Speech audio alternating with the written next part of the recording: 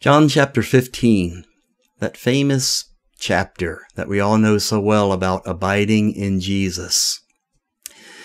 And especially in times like this, abiding in Jesus and having Him as our defense and our refuge and our strong tower and the one that we run to when we're afraid, the one that we run to when we're in doubt, the secret place that we run to when we're confused and don't know what to do.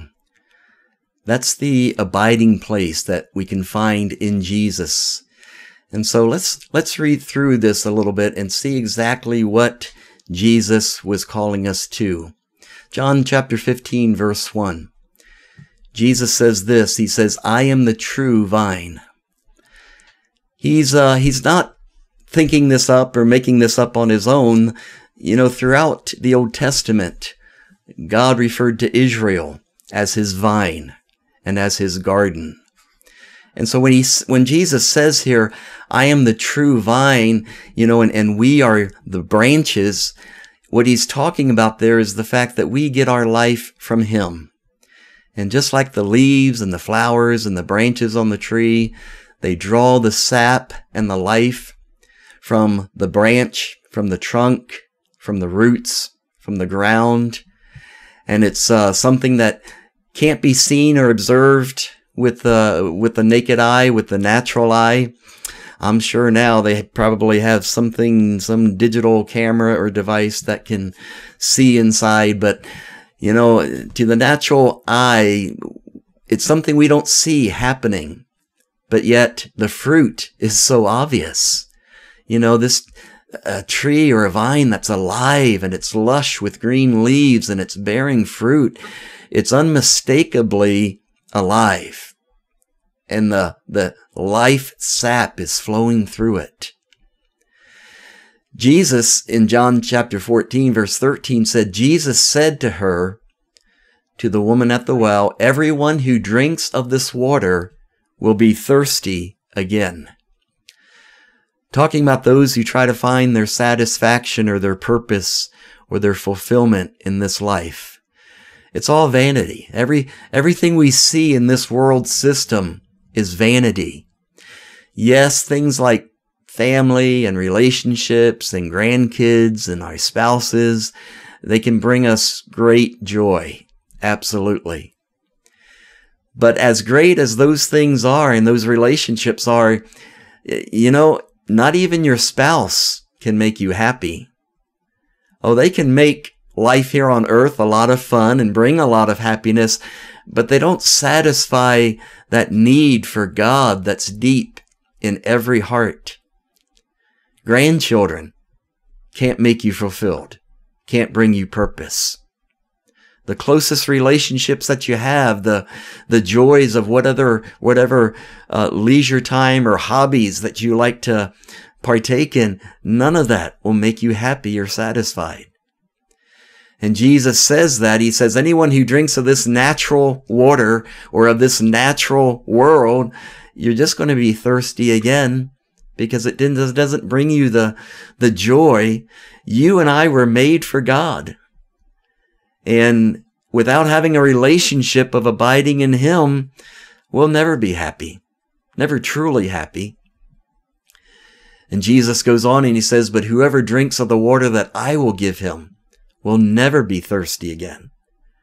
The water that I will give him will become in him a spring of water welling up to eternal life."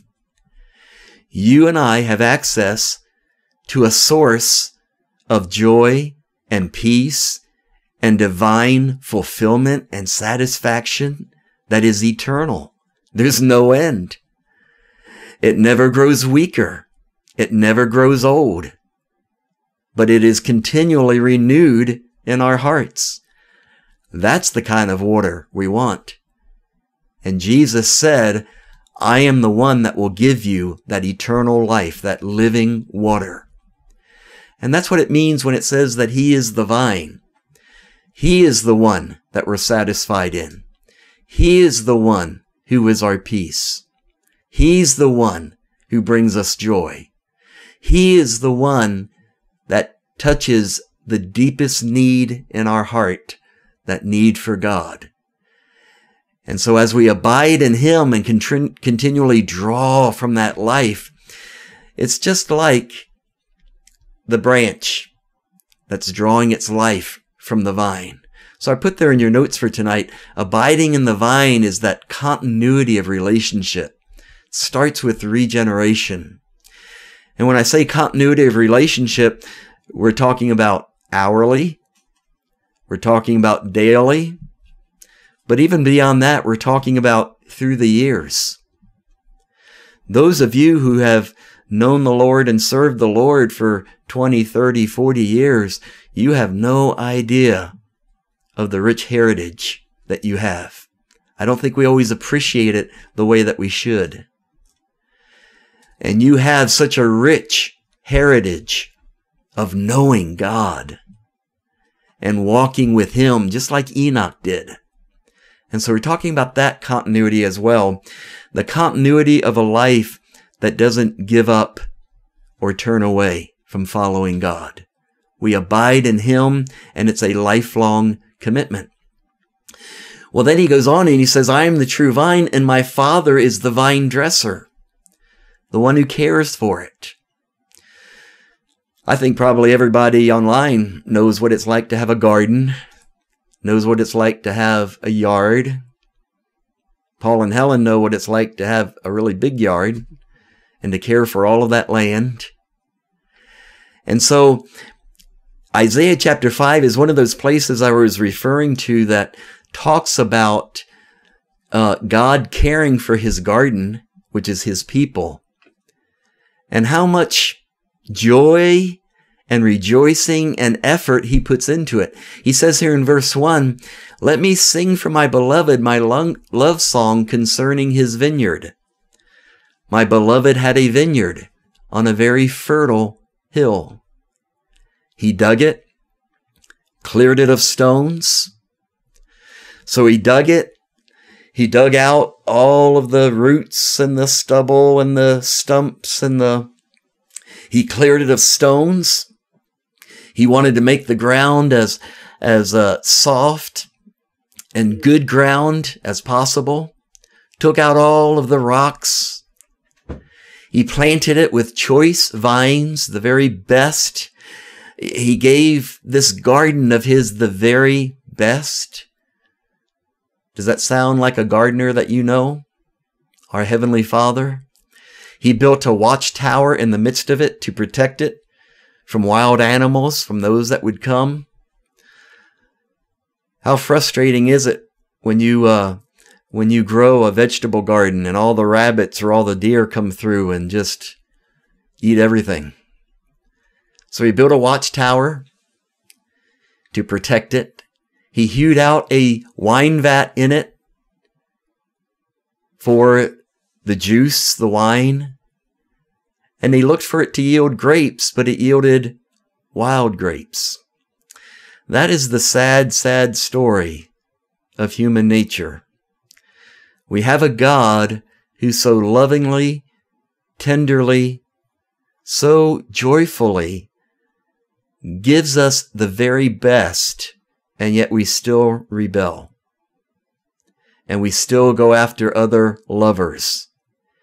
And we have a wild heart instead of a thankful heart, instead of a submissive heart. He says, and now, O inhabitants of Jerusalem and men of Judah, judge between me and my vineyard. What more was there for my vineyard that I have not done in it? What more was there to do? What more could I have done for this garden, my people? When I looked for it to yield grapes, why did it yield wild grapes? Why were they rebellious? Why, it just, all of that goodness and prosperity that I bestowed upon them went straight to their head, and they thought they were self-sufficient. They thought it was all because of them. And they just went wild in their heart, rebels, wanting to do it their way and do their own thing and giving themselves the credit and the glory. Why will you still be struck down? Why will you continue to rebel? Haven't you learned the consequences of sin? And haven't you learned the consequences of your pride? It always comes before a fall. And you will be struck down again and again until you learn the lesson. And you and I are just like little children. When you're raising that 2-year-old, that 3-year-old, that 4-year-old, there's one thing that gets their attention, and I think we've all experienced it. Pain.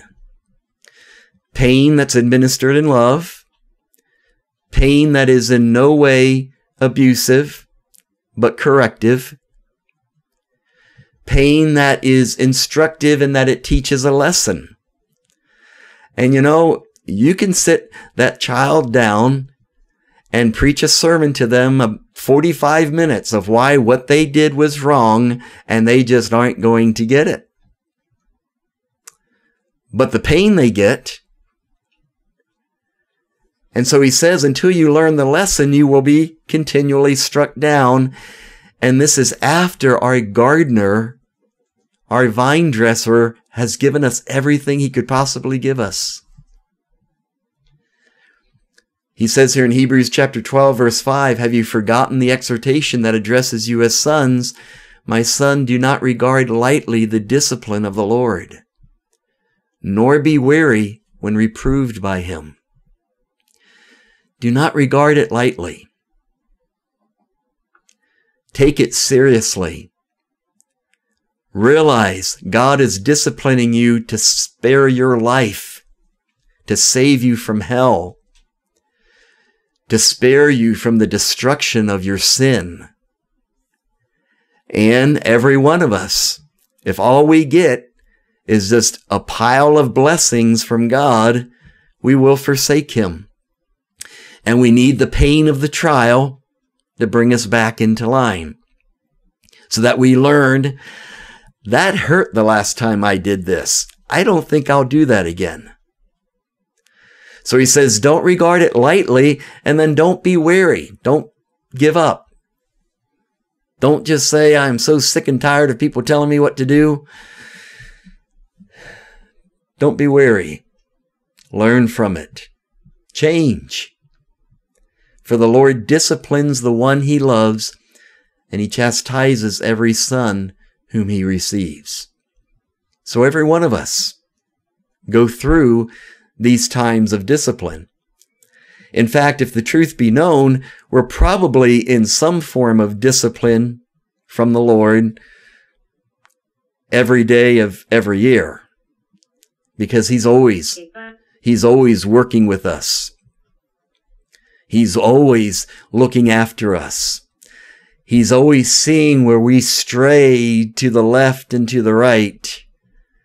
And he disciplines us to get us back on center. He disciplines the one that he loves. Verse 2 says, every branch in me that does not bear fruit, he takes away. Now, if you are a strict Orthodox Calvinist, you're going to have trouble with verse 2. Because look at what he says. He says, every branch in me. The only way that you can really interpret that is every branch in relationship with me. And so he says here, every branch that does not bear fruit, he takes away. You won't remain in relationship with the Lord. And I can say it this way. The only reason that I believe a Christian can lose their salvation is because God says so. And if he didn't say so, I wouldn't believe it. And the reason why I say that is I just look at my own life and I think, if anyone deserves the judgment of God, it's me, for things that I've done in the past. And to think that he would still love me and forgive me and restore me is just so far more than anything I deserve, that based upon personal experience, I would have to say, I don't think you can lose your salvation. But when I read things like verse 2, I have to admit, yeah, that's what it says. A Christian can lose their salvation. So if God didn't say it, I wouldn't believe it. But since he says it, then we have to acknowledge this is a reality that we have to be careful of. Every branch in me that does not bear fruit, he takes away. That's the fruit that comes from the sap, from the life within the branch. And so this isn't fruit, this isn't good works that you somehow kind of generate through self-discipline. This is fruit that can only come by the Holy Spirit. This is fruit that you are completely incapable of producing. This is fruit that has to come by God alone. He says here in Hebrews chapter 6, verse 4, "For it is impossible in the case of those who have once been enlightened, who have tasted the heavenly gift, have shared in the Holy Spirit." You know, and he gets so repetitive here. It's almost like the author knew that someday there was going to be this big fight between Calvinists and Arminians. And so he's saying, let's see, how can I make this abundantly clear? These are people who have been once enlightened. These are people who have tasted the heavenly gift. These are people who have shared in the Holy Spirit. These are people who have tasted the goodness of the Word of God. These are people who have tasted the powers of the age to come. Is there any doubt in anybody's mind who these people are? You know who these people are? These people are branches in Christ. Jesus said, branches in me. That's who these people are.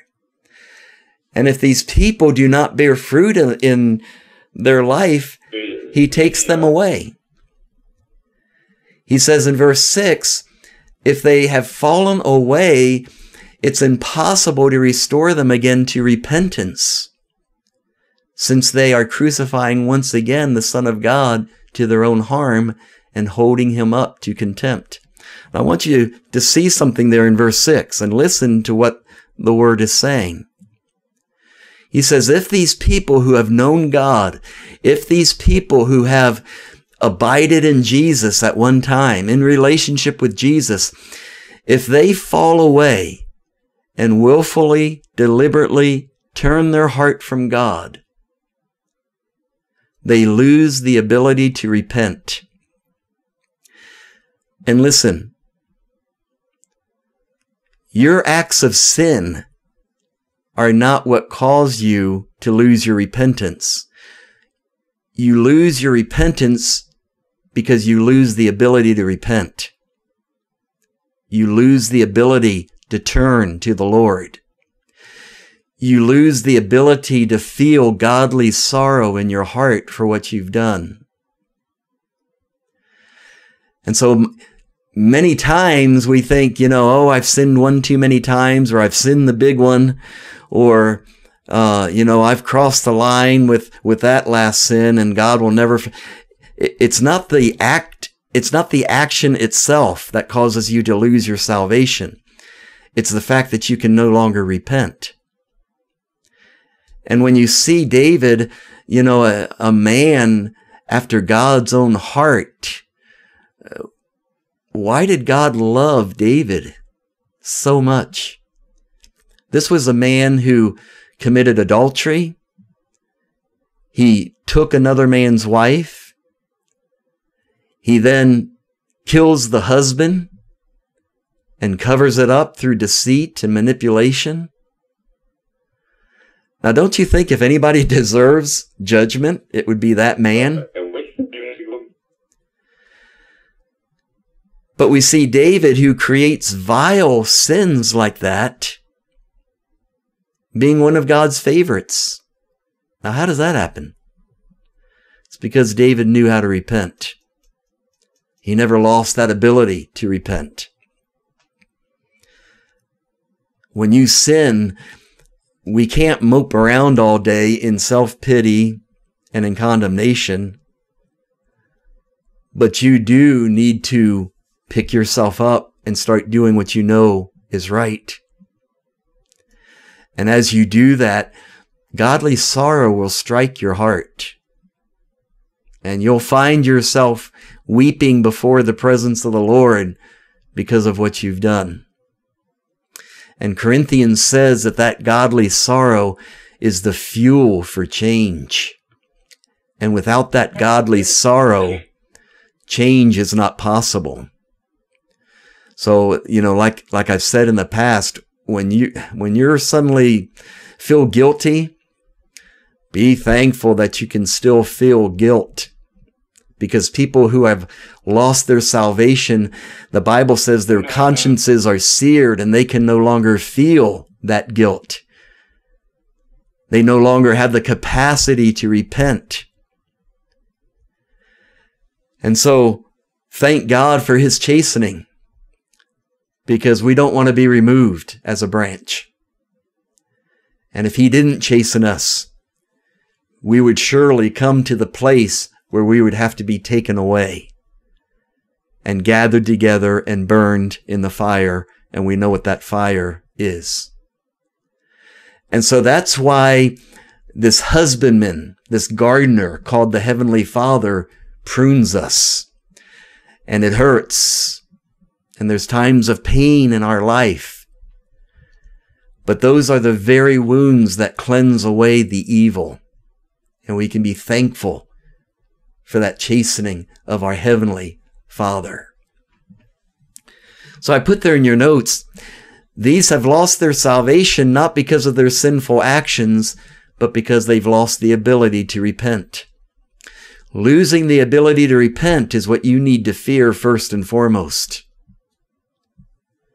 If my heart ever becomes so hard that God can no longer melt it, I'll be eternally damned. Those who are repentant are eternally secure. But what if you've lost the ability to repent? And that's the greatest danger of willful, deliberate, habitual sin, is because you slowly sear the conscience and you will get to the point when you can no longer repent. There is a hardening of the heart and a searing of the conscience, which renders a person incapable of repentance. Every branch in me that does not bear fruit, that insists on living its own way instead of living by the sap of the vine, ends up getting taken away. We're already out of time. Father, we thank you for your word to us tonight. And we pray that it would be a warning. We pray, Father, that we would never lose sight of your hatred of sin. We pray, Father, that we would never lose sight that it's our very sin that we delighted in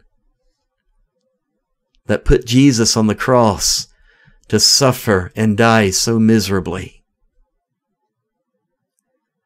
And Father, we see here as Jesus was teaching, he was warning against being a branch that's taken away and put in a pile to be burned. Lord, teach us how to abide. Continue to correct us and chasten us. We saw the way of the human heart to where when God lavishes all of his goodness and love upon his garden, and then that garden goes wild, rebellious. And so, Father, we thank you for your chastening. We thank you for those times in our life where it hurts, because we need the pain. We are just like that 2 or 3-year-old toddler. We need the pain, Father. So be faithful to chasten us, please. Because what a horrible thing to find our life in this life and to lose our life in the next life. Father, we give you praise and we give you honor in Jesus' name.